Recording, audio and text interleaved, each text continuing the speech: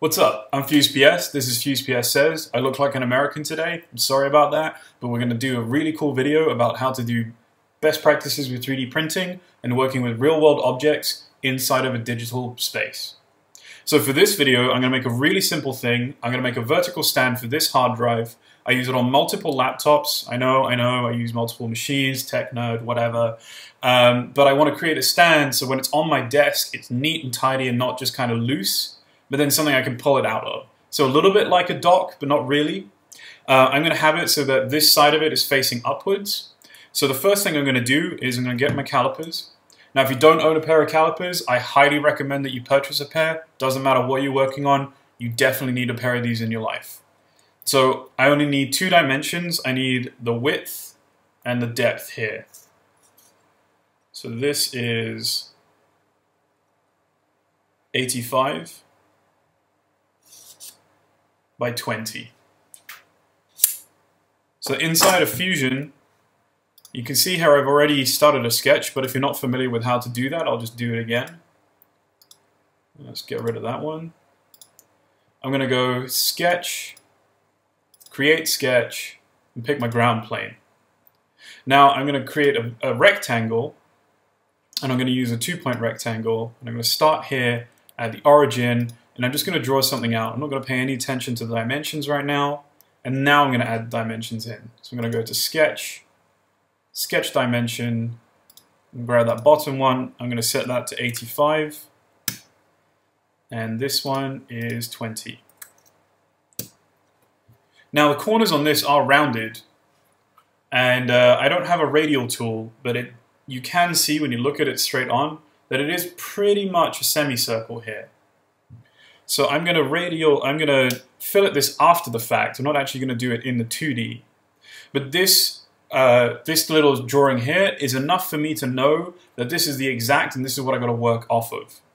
Now when I'm 3D printing, 3D printers have tolerances built into them. They can sometimes make your stuff slightly larger or they can make it slightly smaller. So you need to factor that in. Not everybody knows that, but now you do.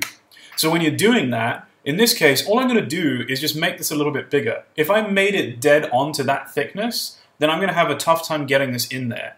It's probably not going to fit properly anyway. So I'm going to give it a little bit of a wiggle room. So I'm going to go Sketch,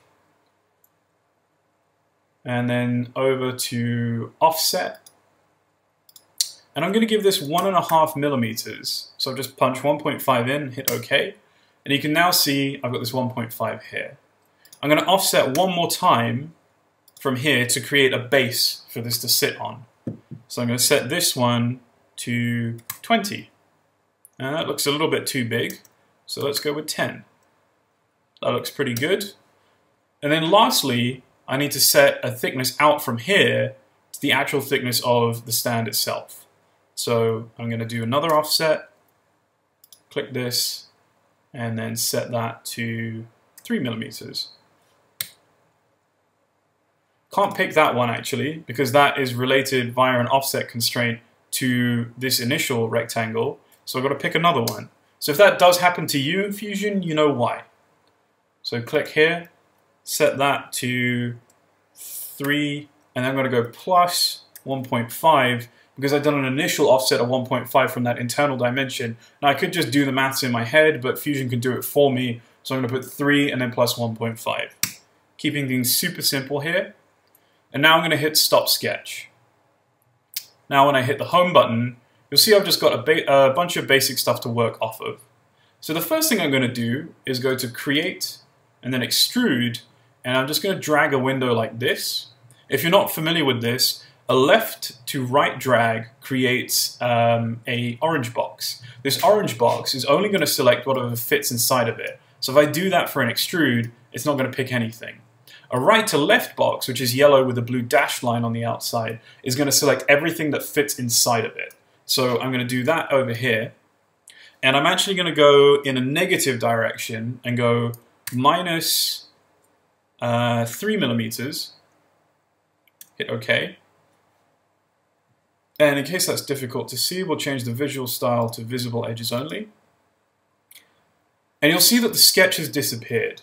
Now again, if you're new to Fusion, the sketches are automatically hidden when you create a three-dimensional extrusion or any kind of three-dimensional shape from them, whether it's a revolve, extrusion, sweep, whatever. So they're not gone, but if I just open up the sketches folder here, you'll see that sketch number 2 switched off. So I'm going to just turn that back on, and then I'm going to hit create and then extrude again, and I'm going to extrude this up, and I'm going to go with 25 millimeters. Now remember earlier I said that this is rounded, but my model isn't yet? Well, personally, I prefer to do my fillets in the 3D space. It helps me see them a little bit better, and I feel a little bit more comfortable working with them that way. So what I'm going to do now is hit fillet, and I'm going to pick this corner, let's just rotate it around, this corner, and then lastly, this corner. Now, this is 20 millimeters deep, and this looks like a full semicircle, so that would mean that the radius across this is 10. Now, if I put 10 in here, you'll see that it's not going to be absolute because this is wider. That's not a problem. That's going to give me that wiggle room I want, so I'm just going to hit OK. Now that we're going to talk about the best practices for 3D printing really quickly. Now, this is just the first tip. I'm going to put more videos out where I'm going to put more tips for 3D printing out there too, but you'll notice here, this has got a perpendicular angle, so it's 90 degrees between the flat and the vertical. Now, if I 3D print this out, that's going to be a weak point. That is the most likely place that this thing would break. Because when you 3D print, particularly, and this is specific to FDM, so any kind of desktop printer that uses something like PLA or ABS, when you're printing in layers, those layers are very strong in the perpendicular, so if I print an object with the layers being stacked this way, then when I press down on that object, that's very strong that way. But when you come at it from the side, that's where it's weak. Now with an object like this, chances are I'm going to be wiggling out of the object, of the stand, and that would be the place that it would break. So to counteract that, what I can do is go to Modify, and then Chamfer, and I'm going to pick these edges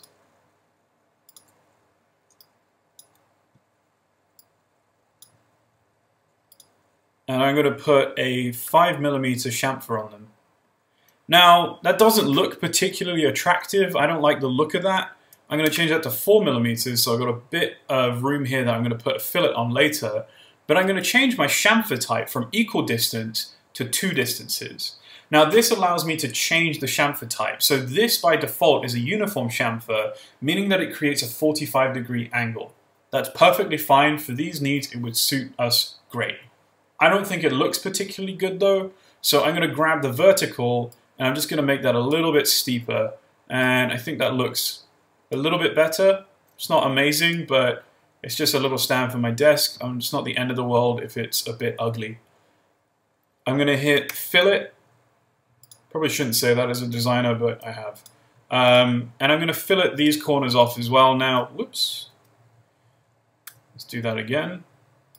1, 2, 3, 4, 5, 6, 7, and 8. Bring that back over here. And I'm going to give those a 4mm fillet. Alright, that's starting to look a little bit better. Let's try a 5. Oops, I hit enter too quickly. And again, if you're new to Fusion, not the end of the world. Just double click here in the timeline on the last function, and I can change that to 5. Alright, that's looking a bit better. I'm going to add a final fillet now, and this time I'm just going to drag a window over everything and set that to 1. And you see that just kind of rounds everything off. But the one thing I don't want to round off is the bottom surface there, because that's what's going to be connected to the 3D printer itself. Alright.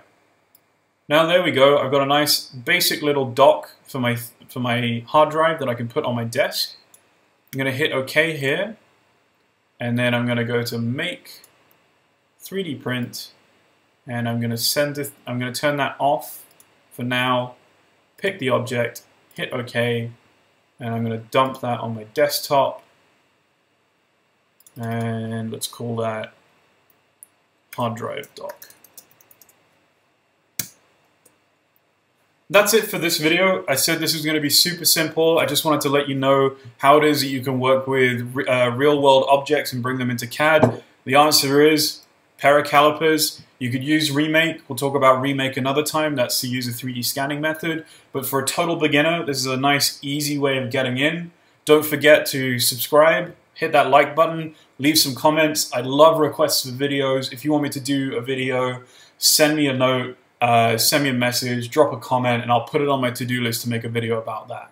Now, I'm going to send this to 3D print, so I'll make a part 2 video later in the week, probably next week or sometime, but I hope that's been a nice, useful, quick tip for you. So, thanks very much.